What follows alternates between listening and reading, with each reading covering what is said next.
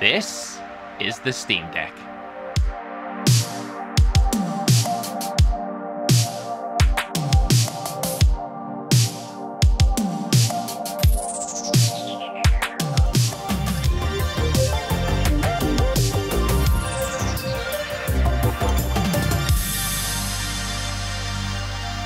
The shirt always becomes a crop top whenever I wear it. It's so embarrassing. Doesn't matter.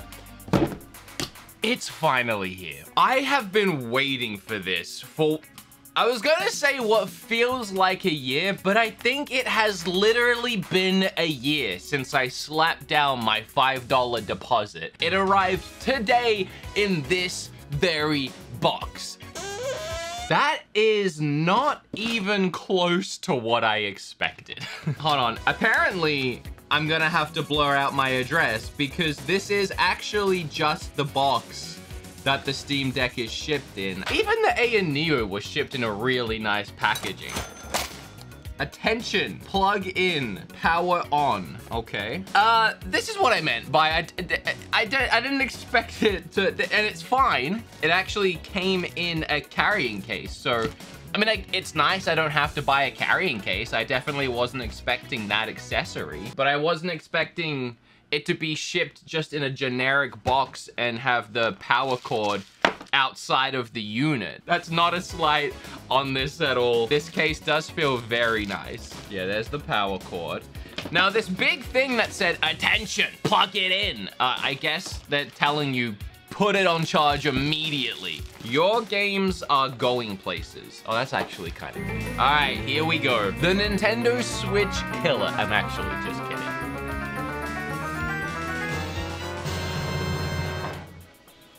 I mean, yeah, that's what the picture looked like. It's massive. I can't help but really look at the size of this thing. It's so oddly reminiscent of a Game Gear. I'm really curious to see what these pads are like, though. Oh, they're weird to touch. That's not what I expected. Oh, hold up a minute. It's actually super light. It is way, way lighter than I expected. That's actually really cool. If we take a look even at this A and Neo, the recent one that I did a video on, I mean, this has to be almost twice as heavy. I'm actually super impressed with how light it is. It is big. It is big. It's really big, but I love these grips on the back. That's actually really nice. I might have been a bit harsh on it when I got it out the box initially. Also, bananas that the D-pad and the buttons are like leaving the console. They are so tucked away in the corner that the B button is starting to drip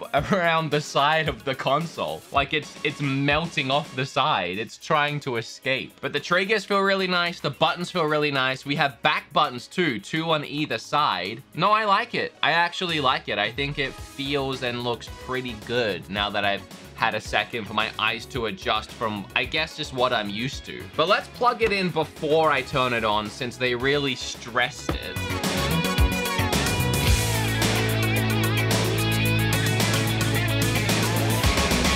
Okay, that took a hot minute to boot up. Welcome to Steam Deck. Press or tap to continue. This is the Steam button. Press to access your library, store, settings, and more. This is the quick access button. Quickly view notifications, friends list, quick settings, and more. All right, so I don't have the most extensive Steam library, but I do have some solid things to download like The Witcher, Cyberpunk, Red Dead 2. So I'm gonna get to installing some of these things and then we'll try them out.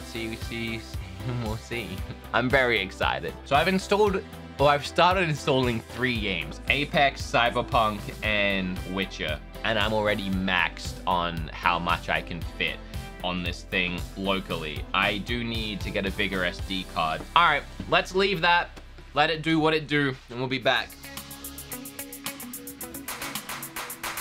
I've just been sat here for 3 days.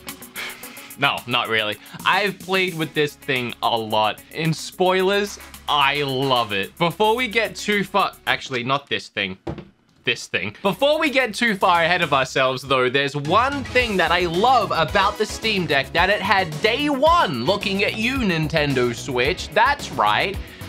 Bluetooth. The reason why having Bluetooth on a handheld console is so great is gaming with wireless audio, which is perfect because this video is sponsored by Raycon. As you guys already know, I love my Raycons. I've been using them for over 3 years, and when the Switch could finally use them, I was excited. So you bet the first thing I tested on here was linking up the earbuds, and it works perfectly and immediately. Or maybe that fantastic audio is just because how great the Raycons are. At half the price of other premium wireless earbuds on the market, it's incredible they sound this good. They offer an 8-hour playtime and 32-hour battery life, so you're gonna loop the Steam Deck's battery life by about times 10. They have optimized gel tips for the perfect in-ear fit, so no matter how much you shake your head, they're not going anywhere. Plus, they're noise isolating. As soon as I stuck these bad boys in, I can barely hear myself say anything. So it's no wonder they have over 48,000 5-star reviews. So if you want to slay some Elden Ring bosses while hearing everything in high definition audio on the go, how about you go to the description box down below or go to buyraycon.com/beatemups and get yourself 15% off a pair of Raycons. So click that link below if you want to grab a pair, and thank you Raycon for sponsoring the video. But okay, what else can this guy do? You know what, I'm gonna need more time to figure that out.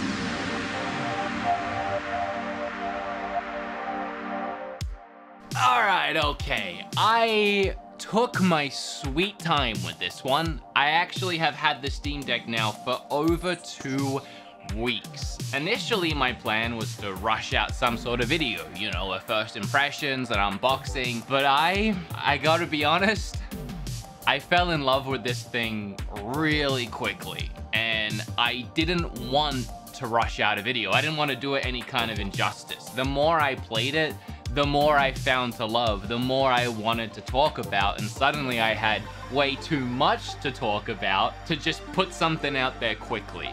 I've tried dozens of games on this thing, and almost every single one has impressed me in multiple different ways. I've fallen in love with the form factor of the Steam Deck and everything it has to offer, from its trackpads, which I actually like. I thought I was going to hate them, and I actually like them. Even down to little things, like the Wi-Fi on this thing is actually really great. I downloaded Cyberpunk in like 10 minutes on this thing, and that's like a 60 gig game. I mean, yes, I have very good internet, but still. Okay, let me reel it in. I don't really know where to begin. I guess the first thing I'll say is this is in no way a replacement for my Switch. I still love the Nintendo Switch, and I always will. And I'll talk at the end of the video why I think they can both exist alongside each other. But to summarize it, I mean, it's kind of like saying, well, I don't need my Xbox anymore because I have my PlayStation 5. Well, that's probably not a good example, really, for most of you, huh? Sometimes it's just good to have more options. All right, the first things I fell in love with really quickly is it's very user-friendly. I love the Steam OS interface they have on here. Immediately as you load it up, you can go straight to your library, but to make it even more streamlined, you can go to your library and go Great on Deck, which means these are all the games that have been verified to run perfectly on the console with no issues. And if you decide that, you know, you don't have enough games, which is really everyone's problem, it takes 2 seconds to load up the store. Right at the top, you have a scrolling bar that seems to update every day with a bunch of games that's great to play on the deck. Today I got No Man's Sky, Lego Star Wars, Elden Ring, and we'll definitely get to that. And as you go down, you'll find a ton more. Games on sale, you can sort by action, adventure, RPG, and there are just so many games that are already verified to just work perfectly on the console. But that's not to say that a bunch of other games don't work great too. For example, Red Dead 2, they haven't even tested that yet or given it any kind of rating for the Steam Deck, but I've been playing it and it's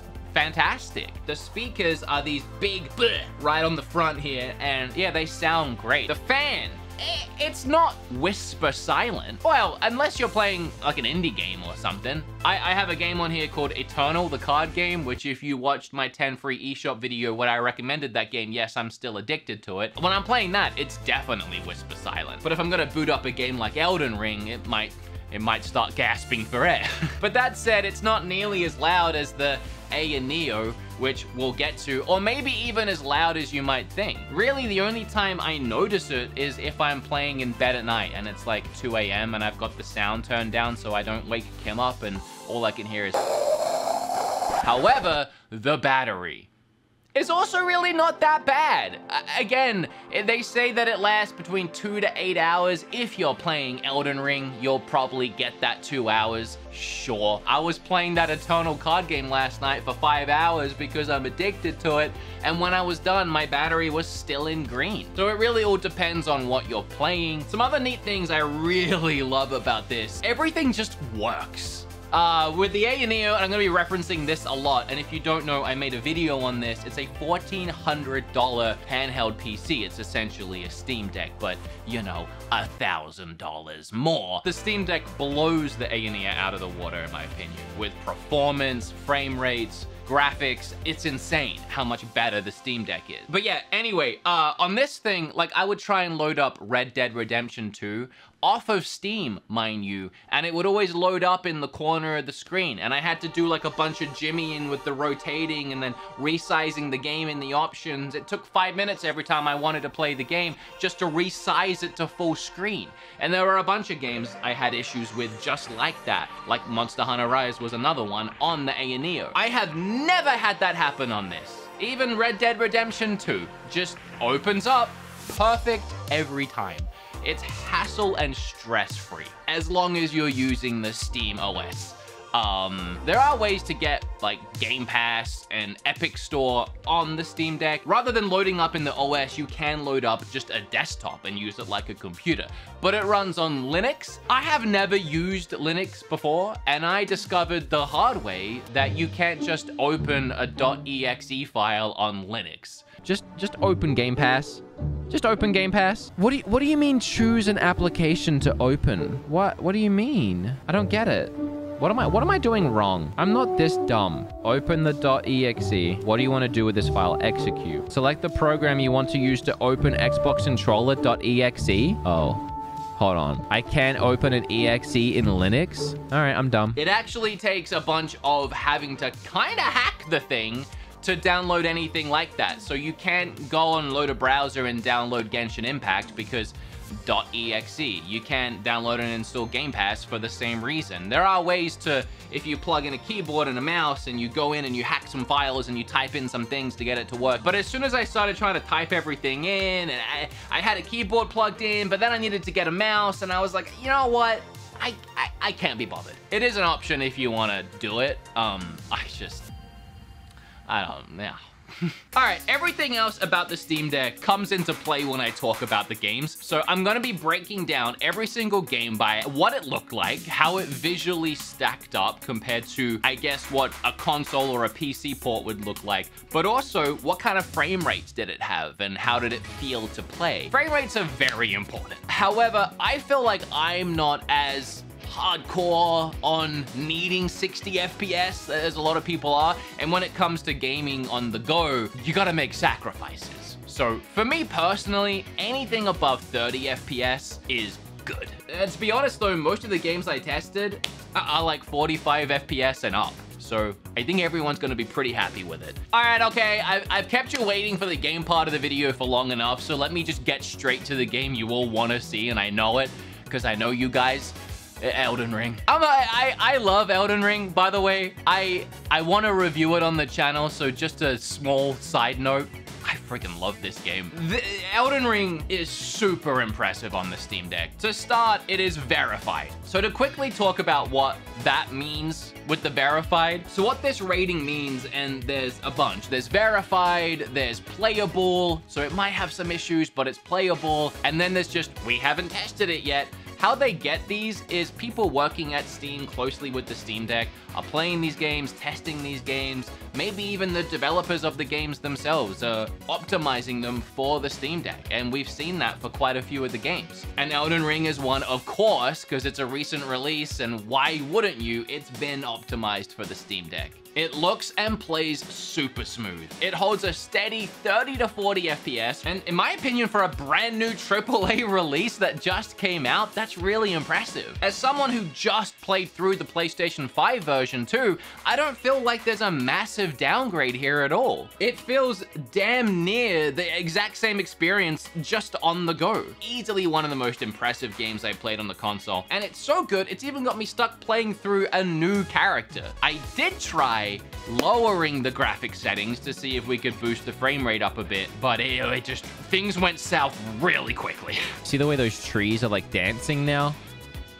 This definitely does not look as good. And for some reason, it didn't improve the frame rate at all, so just keep it on the default. God of War is verified, and wow. I know this game is, I guess, technically older now. I mean, it was a PlayStation 4 game, but it still feels super recent to me, and I still hold it in high regard as a game that had gorgeous visuals, fantastic gameplay. I couldn't imagine playing it on the go just a couple years ago, but it is immaculate on the Steam Deck, and it continues to blow me away. Every time I load it up to record more footage, I had wrote the word immaculate in the script, and I would load it up thinking like, maybe that's a bit strong, and every time I saw it, I was like, nope, that's pretty good.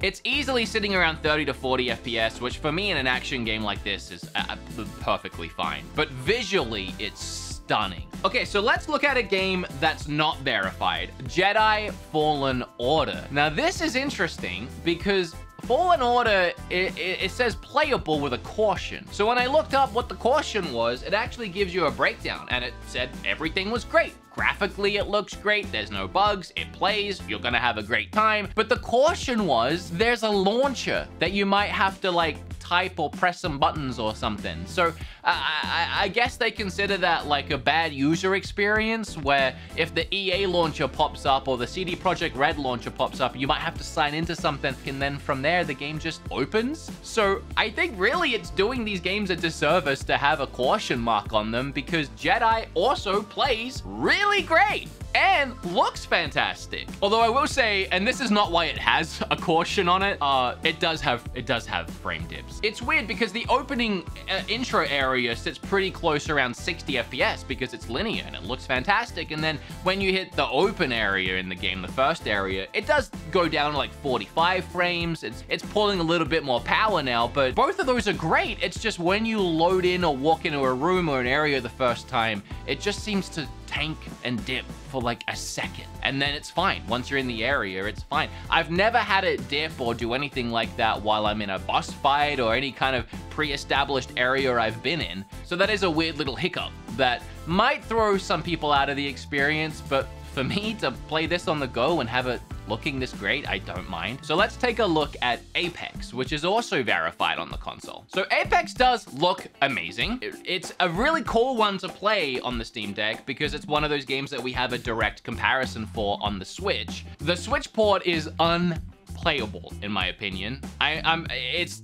maybe 30 FPS with some dips, but to get to that point, they had to severely chop up the visuals. It ended up looking like a mud bath. Very blurry, hard to see anything in the distance. So having it crystal clear on the Steam Deck is really nice. I mean, you were looking at 50 FPS all day, baby, and that's great. It does hit 60 FPS when nothing really is going on and you're standing still. I even almost won a couple of games playing on the Steam Deck. I think that one's a winner too. Quickly, before we look at some more graphically intense beasts, I want to point out that indies on the Steam Deck go hard. I mean, I love the Switch, and the indie scene on Switch is just one of my favorite things about the console. But with indies, they usually don't start on Switch. They start on Steam. So the Steam Deck is just like the home of indies. There are so many that I'd never seen on Switch. Not to mention, they are always on sale. When I first got my Steam Deck, Hollow Knight was like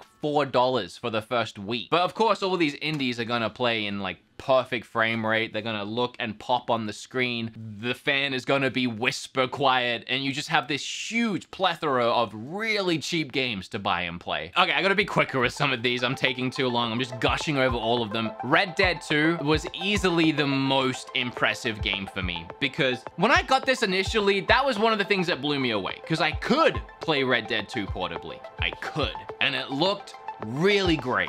But the frame rates were around 25. And I said, it's borderline playable. Borderline. Like, I'm pushing it because I love Red Dead and it looks great. But I wouldn't blame anyone if they looked at that and thought, okay, Steam Deck, it looks better. It looks better than ANEO, somehow. The textures are better, there's more foliage, the shadow and lighting all looks better, and it's like 40 FPS. I mean, I don't understand. I mean, there are points where I see it hit 50.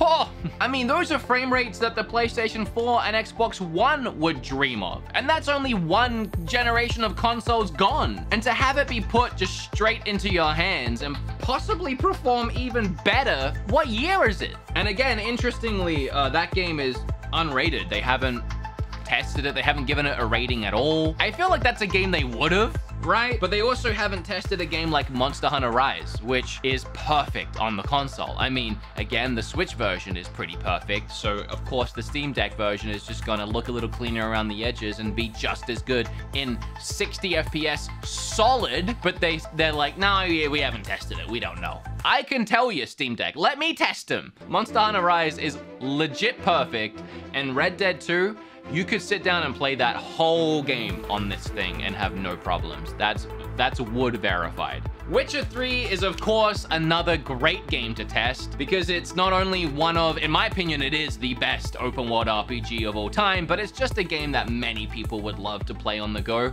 And it has been possible before now because there's a Switch port. And I think the Switch port is borderline. They managed to get the game on there, and that's great. And they kept the frame rates pretty stable, but there was just too much of a sacrifice visually. The game has that Apex mud look about it, where just everything kind of looks like an interpreter's painting of what The Witcher 3 actually looked like. I really feel like a broken record, but for a game that came out on the PlayStation 4 and the Xbox One, you can of course guess 60 FPS, pretty solid across the board, and it just looks, I'm running out of words, adjectives, you know, gorgeous, striking, stunning, fantastic. I don't think I've said that one yet, have I? It looks fantastic. Oh, the trackpads. You know, I said I actually like them, and I never really talked about why. Here's a good chance. Sims 4. I wanted to buy a game that was specifically a PC game. You know, like you can play it on console, but without a mouse, it's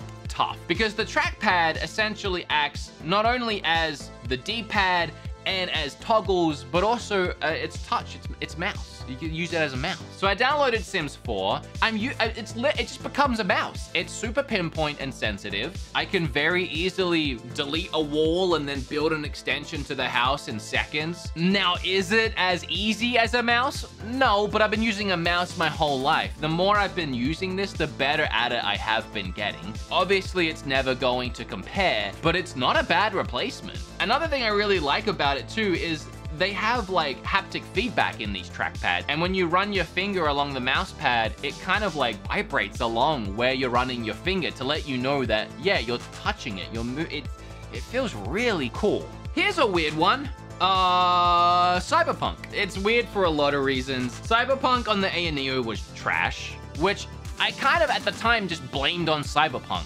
right? Cyberpunk's a very poorly optimized game. It didn't look bad, but it was like 15, 20 FPS at best on this $1,400 PC. So I really expected similar from the Steam Deck, and I was very wrong and very impressed again. But here's what's so interesting. When you load it up, it defaults to a graphical setting called Steam Deck. It'll go low, medium, high, ultra, Steam Deck. So it actually has its own preset optimization for visuals, and it blows chunks. It's horrible. I don't get it at all. Barely holds 30 FPS at the best of times. And as soon as you start running around or moving, the blur becomes insufferable. Like you're gonna throw up. When you start moving like that and the blur kicks in, it just tanks down to 15 FPS. Literally unplayable for any kind of driving or shootouts or, you know, everything that makes the game worth playing. So initially I was like, okay, well, yeah, this is Cyberpunk, right? That's kind of what this thing was doing too. This is what they've optimized it as.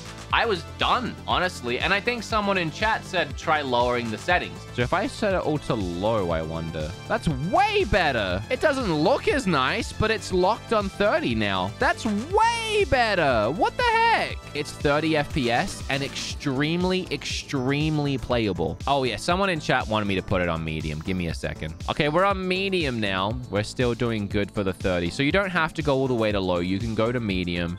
I wonder if I can go to high. Even high is not nearly as bad. What the hell is Steam thinking with its setting for this game? I mean, it was night and day. The fact that the game is Cyberpunk aside, it's super playable on the Steam Deck. If you really wanted to, that might not be the best way to play it. It also goes to show that when you do get your Steam Deck, feel free to mess around. If you do get a Steam Deck, feel free to mess around with some settings and see what you can squeeze out of some of these games, because you never know. But honestly, that's the only game I've had to tweak though. Every other game that I've talked about today that I've played outside of this video, I just used whatever the default was and it was fine. Maybe I could have squeezed more out of some of these, but I'm really going for the most generic user experience possible, and I think it's been fantastic.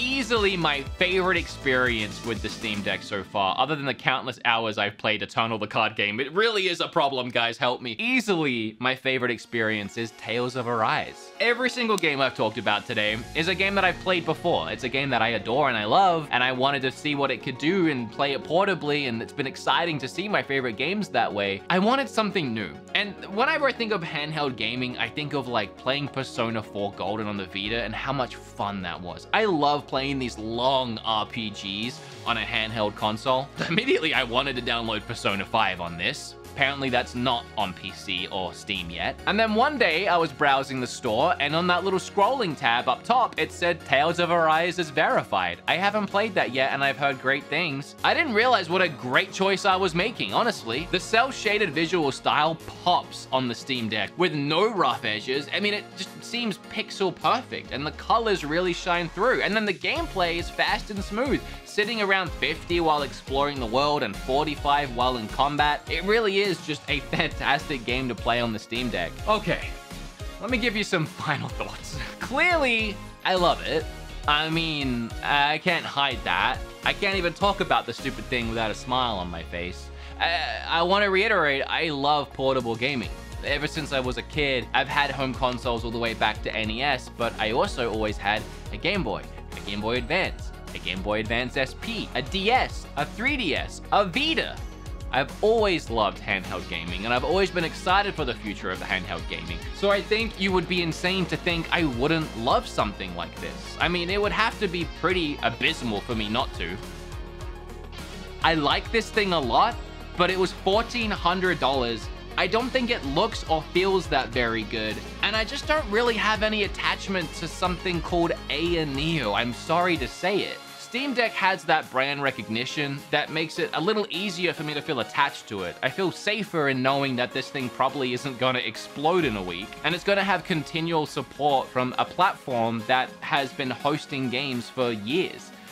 Now, I realize that what I just said might not age well, because Steam does have a habit of releasing things and then discontinuing and dropping them and then selling them for a nickel a year later, but that doesn't change what this is in my hands right now. I think it's a perfect companion for me to have alongside the Switch. Of course, if I had to pick one, I gotta go the Switch because it has Zelda and Mario and Splatoon and exclusives that I would be missing out on if I didn't have the console. An insane library of games that I'm not gonna wanna just throw away because I can buy things on Steam now. But there are experiences I've been dying to have portable that the Switch just can't pull off because it's a 5-year-old outdated console.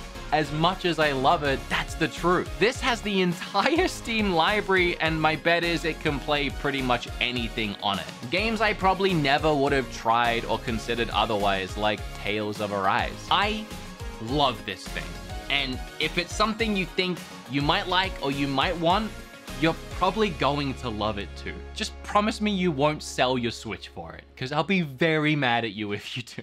All right, that's it. I hope you liked this video. Comment down below and subscribe with your thoughts. If you have a Steam Deck, let me know what you think. Also, please check out the Nintendo podcast. It's a new podcast I started with my buddy Bob Wolf. It's all about Nintendo. It's been a ton of fun so far. Weekly episodes every Thursday and bonus episodes every Thursday on Patreon. But that's it.